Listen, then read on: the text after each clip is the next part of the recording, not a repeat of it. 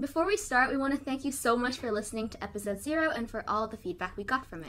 And make sure to follow us on Spotify and Anchor. Apple Music and YouTube will be up shortly after this episode. This episode, we're filming it together.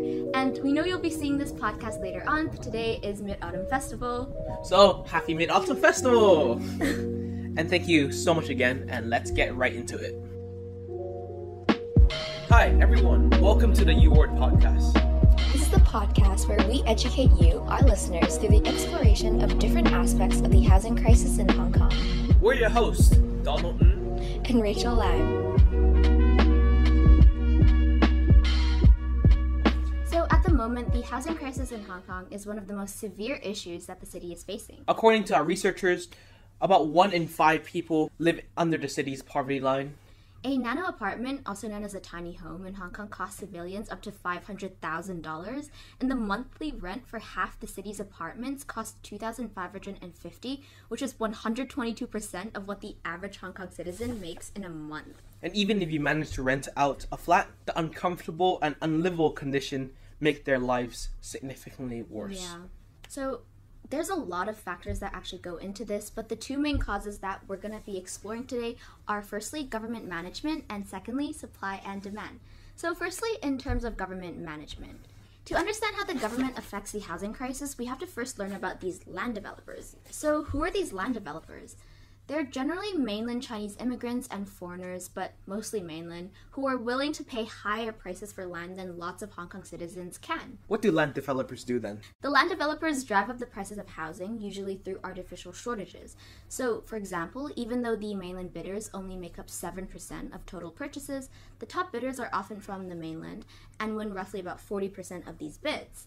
Usually these houses aren't for them to live in, but actually for investments, so they hoard a lot of different houses in a lot of different places. Either way, they're forced to raise these prices to make a profit, which is in turn reflected in the prices of renting apartments because of such high bids. Oh, I see. But why doesn't the government just take these land back for themselves? Well, I mean, that's where government management comes in, right? The Hong Kong government actually manages and owns all of the land in Hong Kong. So that means the developers have to pay a land premium to the government, which leases the land out. Oh, I see. So the government leases and grants state land to the public plus the private entities for use. Yeah, exactly. So it's important to note that Hong Kong has really low taxes. And the reason for this is because the government gets a lot of its revenue from how expensive Hong Kong's land is. Well, why can't we just raise the taxes then? I mean, taxes have to be this low so that there's foreign capital and so corporations don't just move out of Hong Kong.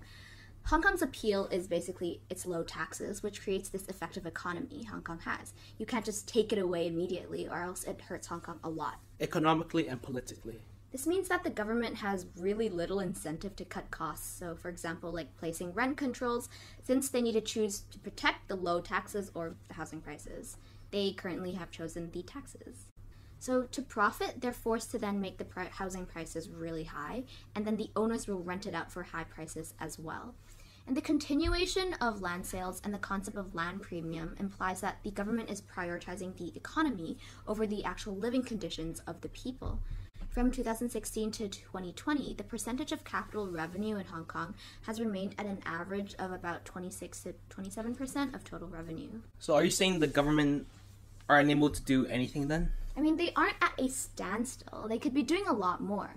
In 1997, the government halted public housing construction because of the financial crisis. And in 2006, the government decreased construction again from 3 million to 500,000, but it has not resumed to what it was before. Luckily, though, some steps are being taken, which we'll be exploring in later episodes. So, for example, the government wants 180,000 new private homes and 280,000 new public homes by 2027, and are doing more work with the land developers. But then you might be wondering, why can't the government just expand and use more land in Hong Kong? Here's where we get to the issue of supply and demand.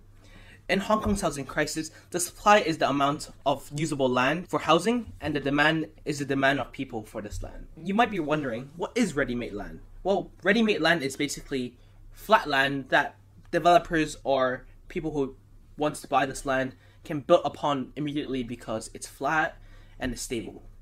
Over the past 2 decades, Hong Kong has not implemented any large-scale land development plans, and that could be a real problem because as there is a dwindling supply of land, the demand for this land will continue to rise because of the population increasing, and this will also drive up the prices for a lot of citizens, making it barely affordable for a lot. I mean, there's got to be other land in Hong Kong. Why isn't that being used? Well, one of the main reasons is because of the lack of ready-made land. But fault doesn't just solely lie on the government. Well, this is due to Hong Kong's geography. Oh yeah, if you look outside, I mean, Hong Kong has a lot of mountainous terrain and rocky paths. Yeah, exactly. And this is the reason for how only 7% of the land in Hong Kong is used for building houses, and that number has stayed for basically the same for 15 years. And the reason for that is because of the lack of social consensus of whether to utilize the land and how the land should be used.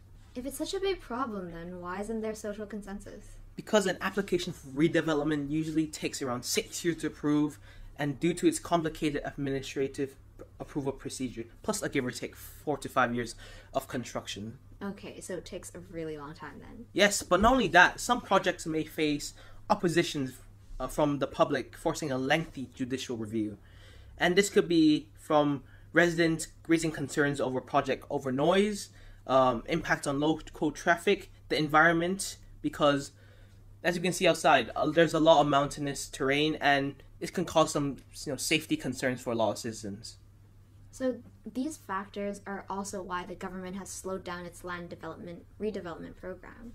Well, that's true, but the problem doesn't just lie here. Many coast-based countries face similar problems of lack of land. The issue is the ratio of people living in Hong Kong and the space we have, also known as population density. It's insane that we have over 7 million people. 7.5 million to be exact. And because Hong Kong's population is so high, this means there's an incredibly high demand for land. When you have a lack of supply, which is Hong Kong's ready-made land, but high demand, this means prices go up. This also means that of those 7.5 million Hong Kong citizens, 3.3 of them have to live in public housing because they can't afford the expensive private housing. For those who don't know what public housing is, it is government-funded housing. Because there are so many people in need of public housing, the average waiting time for public housing is around 5.5 years. So what do they do in those 5.5 years? Well, with demand for public housing being so high and supply of it and land in general being so low, many turn to subdivided flats.